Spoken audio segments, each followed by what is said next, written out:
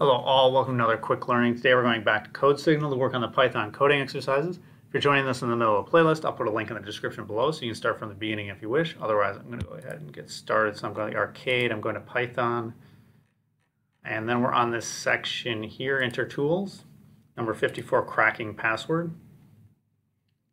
So there's code, so let's go ahead and just start reading here. So you've been trying to crack the password from your friend's laptop just to prank him, malicious intent, but with no luck. However, it looks like you're finally up to something. You check the keyboard with a little detective game set and determine that the password consists of a limited set of digits. You've seen your friend typing the password quite a few times and are now sure that it consists of k digits. You also know that he is very superstitious and believes in the power of the number d. So the password is apt to be divisible by it. Given the digits that comprise password, its length k, and the number d by which it is divisible, return a sorted list of strings that should be tried as passwords.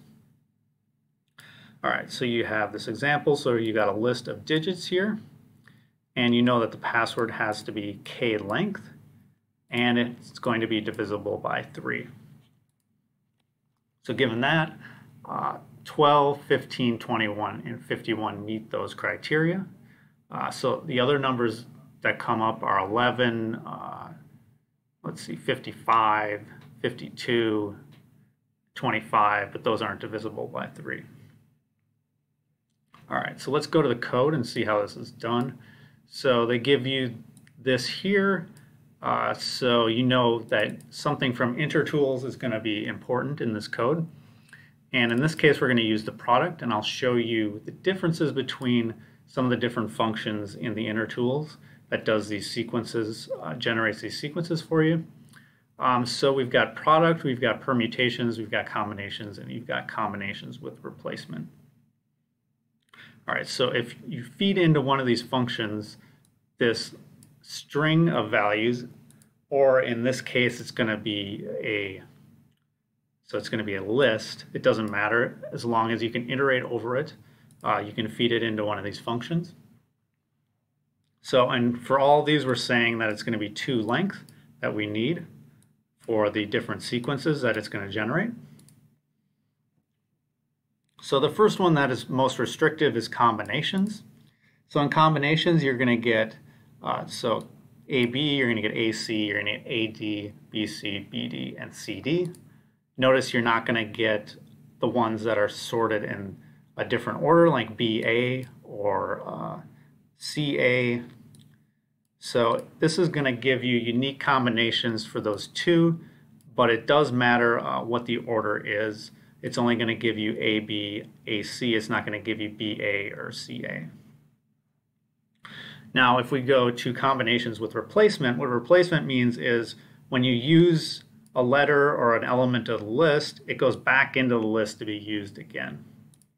So in this case, you can get AA, you can get BB, you can get CC, and you can get DD. Otherwise, it's the same as the combinations.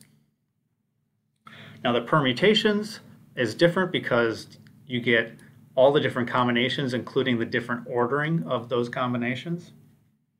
So you've got AB, you also have BA, you have AC, and you got CA, etc. So if you had a 3, this was 3 instead of 2, you would have ABC, you'd have ACB, you'd have CBA, etc. Whereas with combinations, you would just have the ABC. And then product is so a superset of these. So it has all the kind of features of all these combined. So you can see it's got the combinations with the replacement ones, with the AA, the BB, the CC, etc. It also has AB and BA like you have in permutations. So it's basically these 3 lists all combined into the unique features here. Also, you might notice that if you did a nested for loop, this is the combination you would get.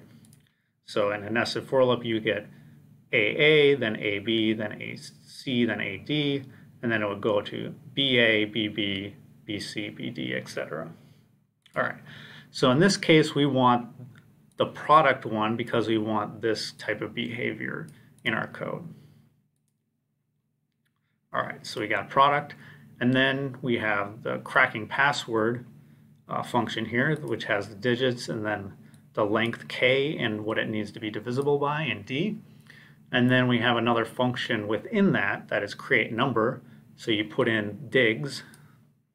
And what digs is a list of different numbers.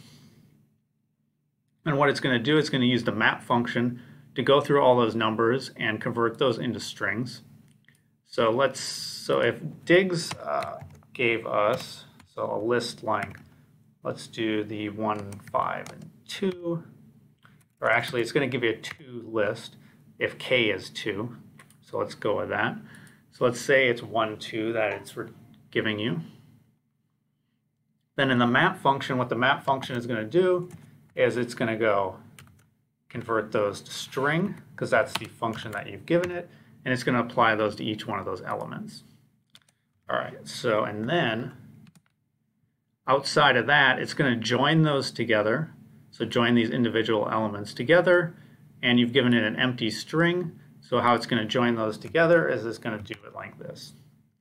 If you would have put a space in here like this, then it would have joined it like this. Or if you join it, let's say with a comma, then it would join it like this. But since we're giving it the empty string, it's going to join it like this.